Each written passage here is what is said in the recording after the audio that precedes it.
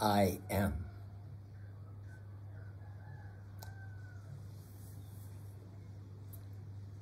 I've had a lot of time between the last discourse and this one, mostly because of a gig we did and because of tiredness, illness. So I think it's about a week since my last discourse. And again, a lot has happened. And being that a lot has happened, there is a lot to talk about. I was going to go straight into my feelings about resonance as opposed to amplification. But I'm going to delay that because in the recent days, we've been with people who talk too much. I find that people who talk too much are tiresome, even when they have tons to say and they're brilliant and have done amazing things and have unique ideas. I just get tired. I get tired of their lack of interest in me, their lack of interest in anything outside of their own perspective, their own holographic reality. I believe in our holographic reality. There's faith there, but I getting a lot of information about my holographic reality by asking questions of you, asking questions of everybody, and listening to everything. I would say that is one of the main parts of a walkabout that is hidden from most people, is how much I listen to the world as I'm doing the walkabout. It's not that I'm just playing through the world and ignoring everything. It's that I'm reacting to the world and playing my reaction to the world. People who talk too much don't listen. Their inability to listen is, in a sense, shows how ignorant they are, even if they're telling us tons of interesting things about life. Because ignorance comes from a lack of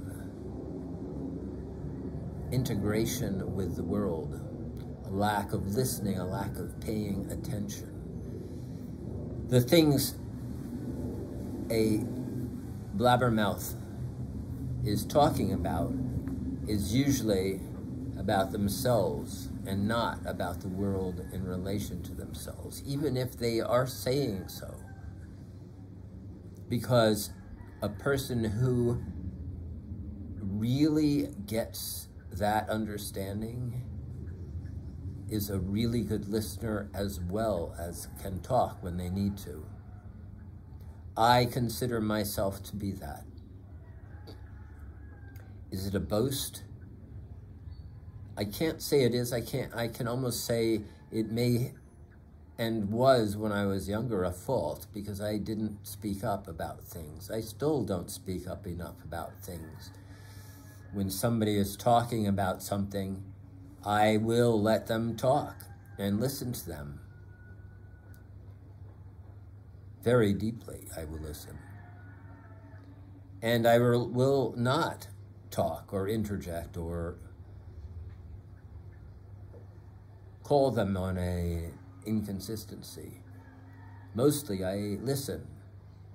I listen to their inconsistencies. I listen to their faults and their errors. I listen to their wisdom and their ideas and their innovations. I take it all in and I incorporate it into my holographic reality. They, on the other hand, don't do that. I actually don't even know how they get information because they talk so much they don't listen. How do they receive information? So it makes me doubt their information and their wisdom and their knowledge.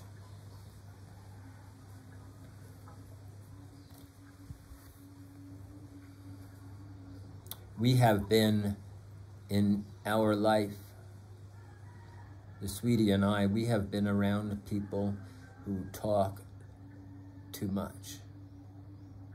We have been around a lot of people like that. Straight off the bat, I can remember them.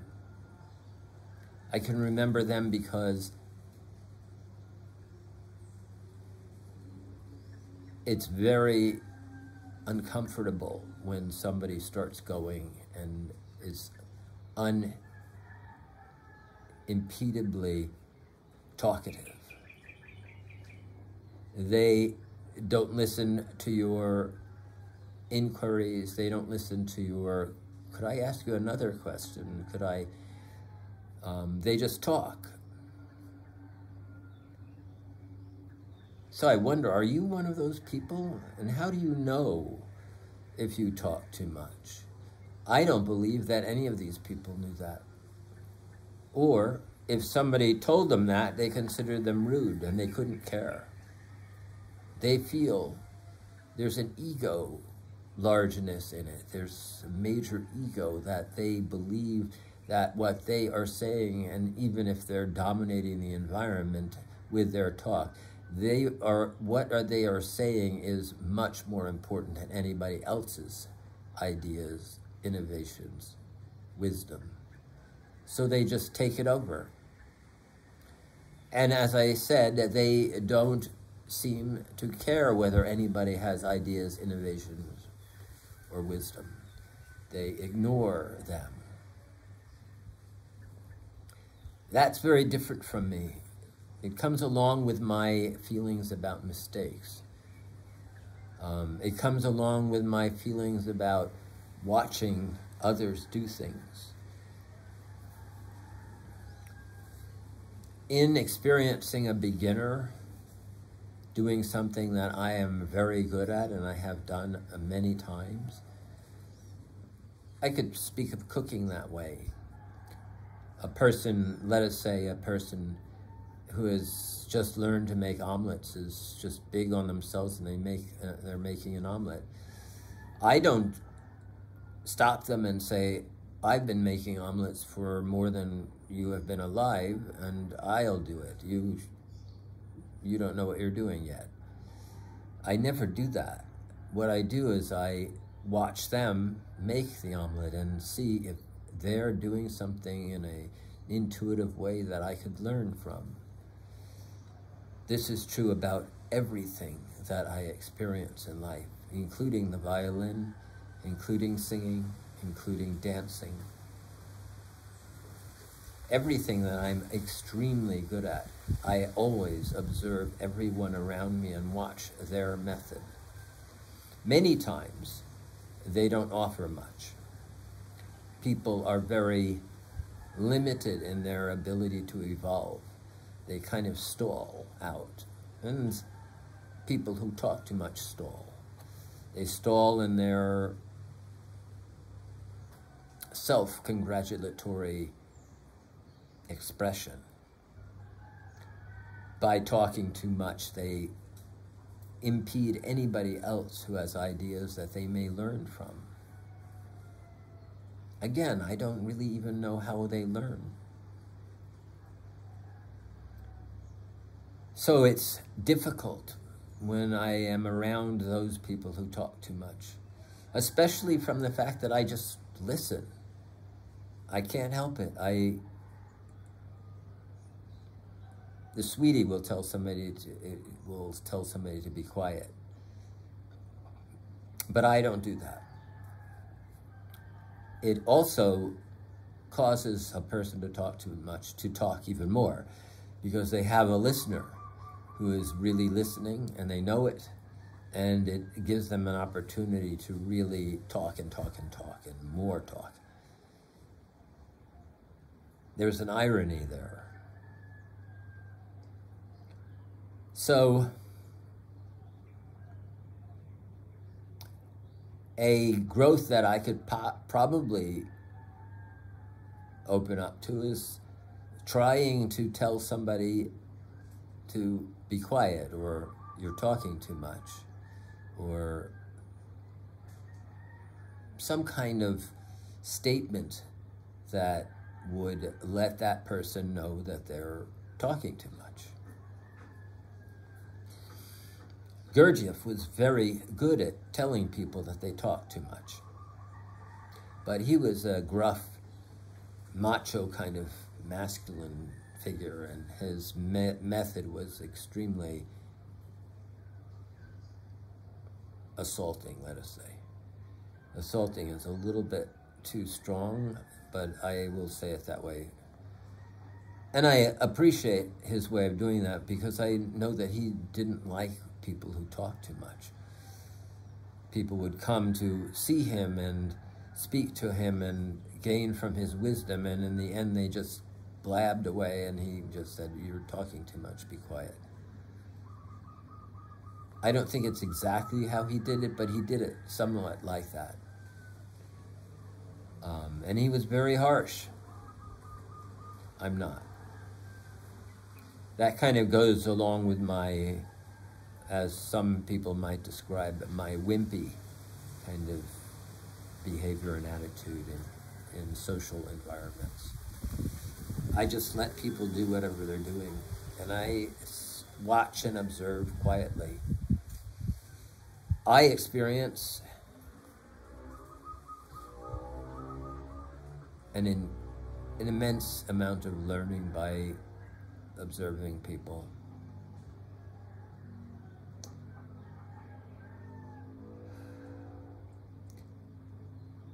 A long time ago, I would say 10 years, that may not be that long, but 10 years ago, I did a prayformance. And actually, now to think about it, my sweetie was not with me, so it was longer than that. It was, let us say it's more than 20, it's about 20 years ago. Which brings up a very strange feeling in me. 20 years ago, I did a prayformance in Marin County, California. And it was a lovely performance. I was on a stage, which I don't like. I don't like stages. I like the Greek way of prayformance. I don't like the European get on top of a thing and stand over people type of prayformance. I like to be in the bottom of a pit on a flat surface. This was always the Greeks' way, and this was always the way of the oracles. But that said, I was on a stage. I did a prayformance. At that time, I was using a box. I may have been electric foot drum. May have been. I don't think it was a acoustic foot drum. And I was dancing, singing, carrying on, doing my thing. And then once the prayformance was finished, I had a question and answer from people, and people asked me questions about what I did, and I answered them. At one point, a woman asked me a question. Well, it was not a question, actually. She made a statement that was question-like. And her statement was, resonance is the same as amplification, wouldn't you say? This is a big issue for me.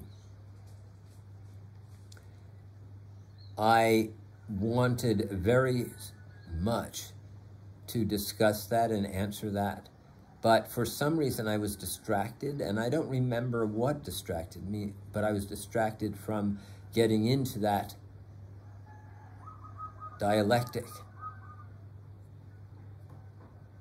What's interesting about that is that it was 20 years ago, and I still regret not talking about that, not getting into the dialectic, not countering that statement which was placed as a question, but was a statement.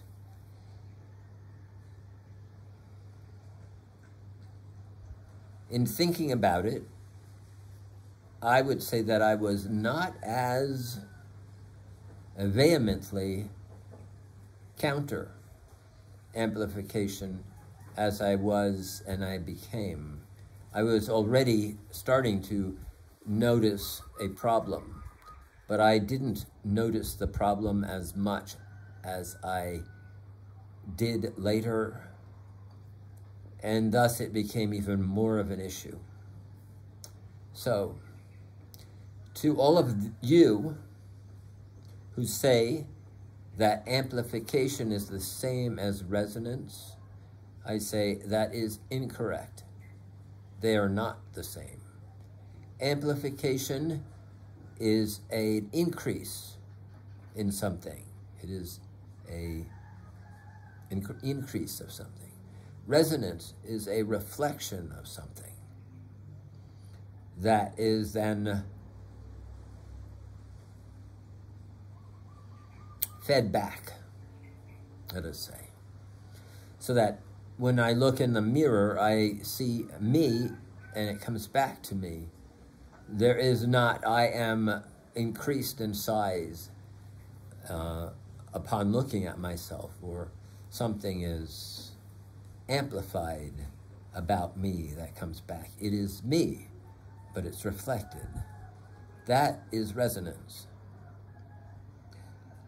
I feel that resonance is the ultimate method of expressing sound. Resonance is the purest, the most honest way of expressing sound to yourself, to ourselves, to myself, and expanding outward to an audience, to a group of people, to a universe. Amplification is a false and inflated way of expressing sound to myself, to you, to a group of people, to an audience, to the universe. The implications are very large, and so I'm going to go at them.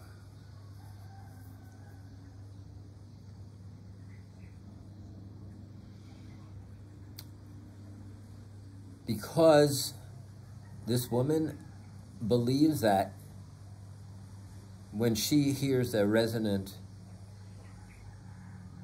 voice, for instance, I go into a cave and I sing, she thinks that's amplified.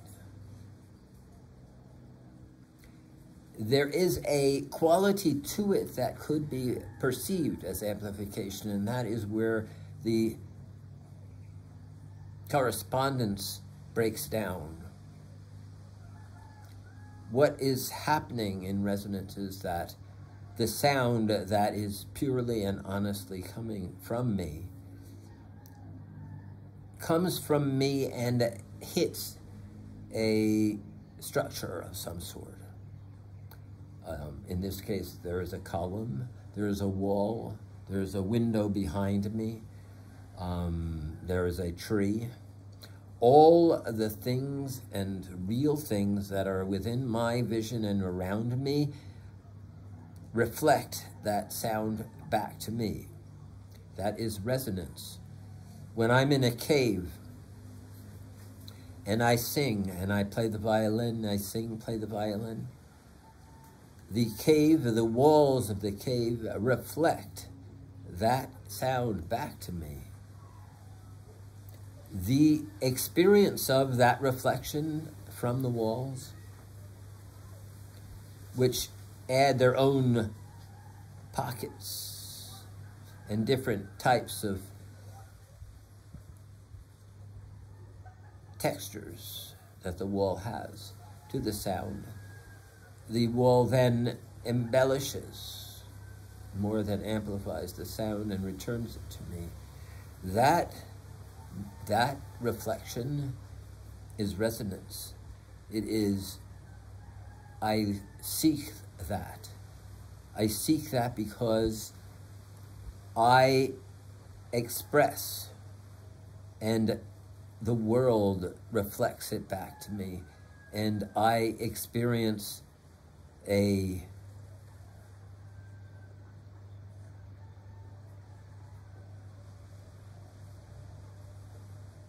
joy in it, and a joy that I can only say is better and more blissful, more joyful than any way of experiencing my sound. So I'm always on the lookout for resonant areas where the structures that are around me reflect that sound that I have expressed back to me so purely and beautifully.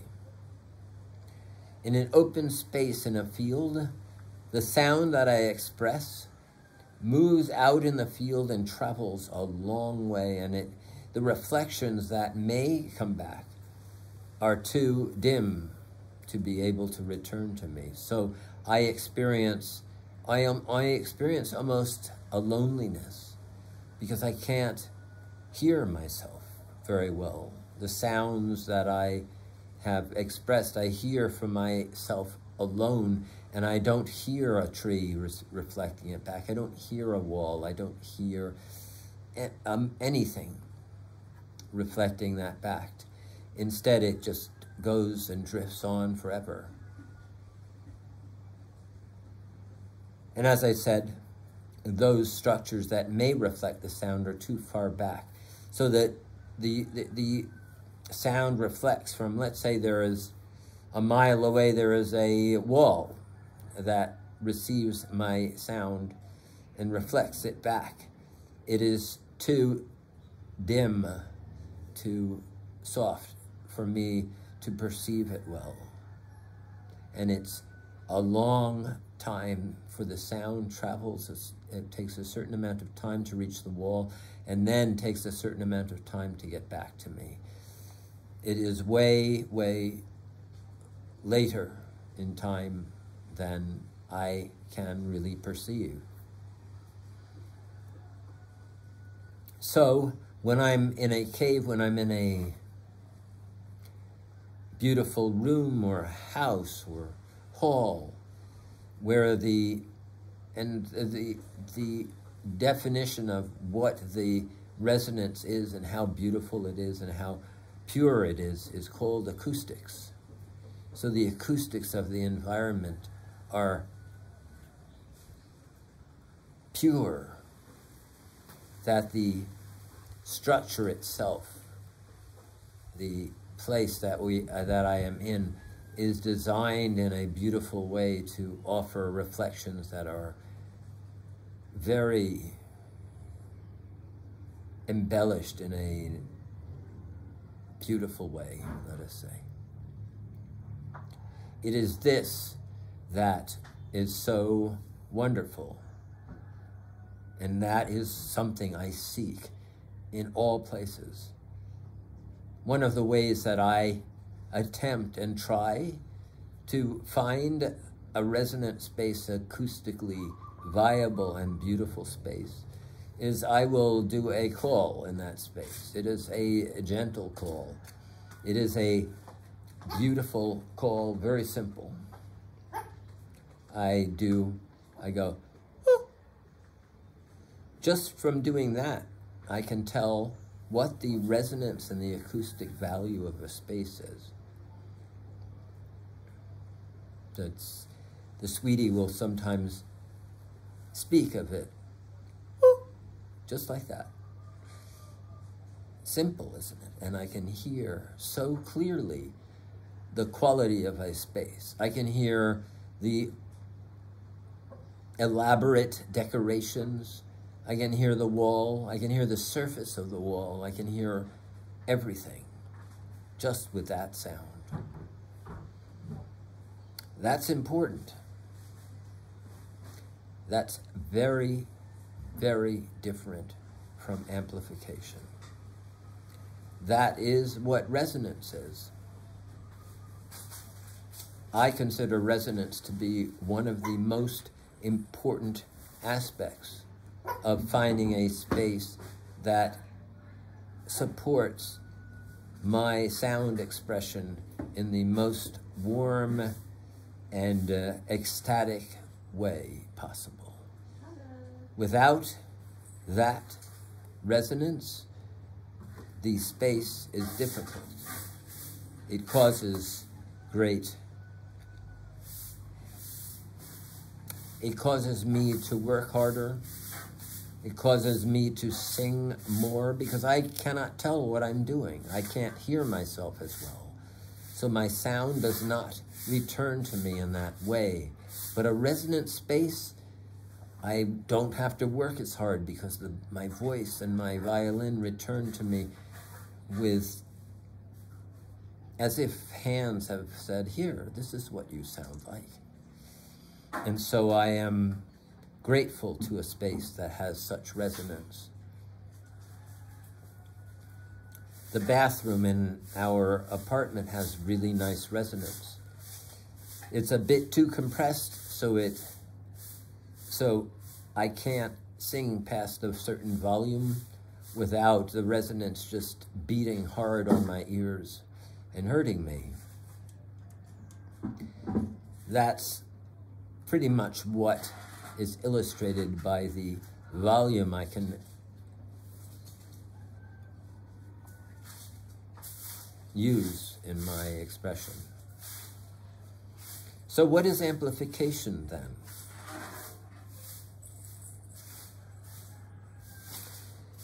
Amplification is when a device is used to increase the sound of something. So an amplification is a amplifier, it is a device. So amplification is not a resonant room. The room does not amplify. The room reflects the sound that is already used. Whereas an amplifier increases that sound through some sort of device. Everybody in music at this time, everybody uses amplifiers now. I actually don't experience anybody who doesn't. Going to Zest on Tuesday last week, I experienced a trumpeter not using the microphone and the amplifier. So he was not necessarily amplified because his instrument is already loud. So he doesn't necessarily need to use the amplifier. But everybody else does. All the singers used microphones. All of the instrumentalists used microphones or plugged into an amplifying device. To me, it's a kind of disease. Because resonance shows how your sound is, how your pure sound is honestly. Whereas an amplifier, you turn a knob and you can make it louder. if you are incapable of being loud, if you are incapable of full volume, if you can't really express yourself in a crescendo and in a dramatic way, you use a knob and you turn that up. However, to be able to be voluminous, to be able to express yourself dramatically, to be able to be so big in your sound and so small and soft and have this dynamic range is the definition of being a fully expressive instrumentalist or musician or sound expressor. To not do that shows a lack of ability, a lack of talent, and a lot of sound expressors, inspired by all the music in the past, want to be sound expressors but don't have the talent, so they use an amplifier to make themselves bigger, so they then look like they are expressing sound in a very powerful way, but they are not. People, musicians, sound expressors, all of those people who use amplifiers to express sound and cannot do that themselves without the amplifier are not capable and do not have the talent to be sound expressors. They are false. They are liars. They are dishonest.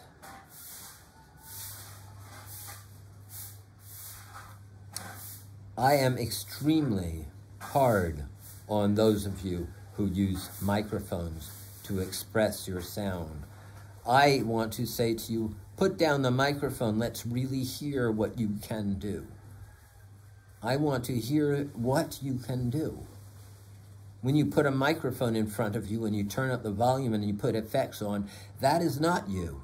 That is something else. That is something you're using and amplifying yourself to make yourself appear bigger, better, and more complex, more dramatic than you are capable of.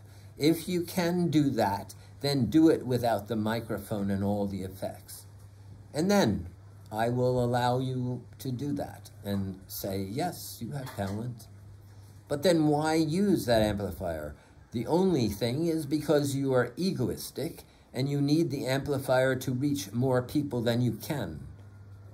That is another thing you do with an amplifier. You use it to reach more people than you are capable of.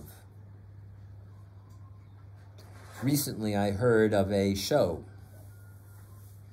where Billy Joel and Sting were performing in a venue. They were singing on stage. Both of them are a little older than I am, and I know they are incapable vocally of reaching an auditorium of the size they were singing, but they had amplification, and it made it seem to the audience as if they could sing these hits that they created a long time ago to this entire audience so loud that people screamed and applauded to them. It's a lie, it's dishonest, and it causes a disjoint in our civilization and our society that makes people think that this is honesty. It's dishonesty. I say to you, Sting, I say to you, Billy Joel, if you are really capable of this sound, do it without the amplification. I want to see you do it. I want you to blow me away the way you do this audience by me standing in front of you. And I want you to drown me out when I sing with you. I want you to show me that you have the vocal power and that talent to drown me out. I guarantee and I bet that you cannot. I bet that any of you who have and use this amplification to pump yourselves up, to impress people, to impress your audience, to make people think you're so big and powerful in your production and in your presence and in your sound expression, I dare you to do the same thing without your microphone, without your amplifiers, without your effects, and show me that you really have the talent to do that. I don't believe you do. That is why resonance is different from amplification. Resonance is truly your talent. If you can resonate, then you are being honestly, truly that. You are doing it. There's nothing in your way. There's a wall, but that's not increasing you. It's reflecting you back to yourself. Whereas amplification takes what you do and makes it bigger. So big that you blow out ears who are listening to. You hurt and injure people as you're using this power. You destroy things.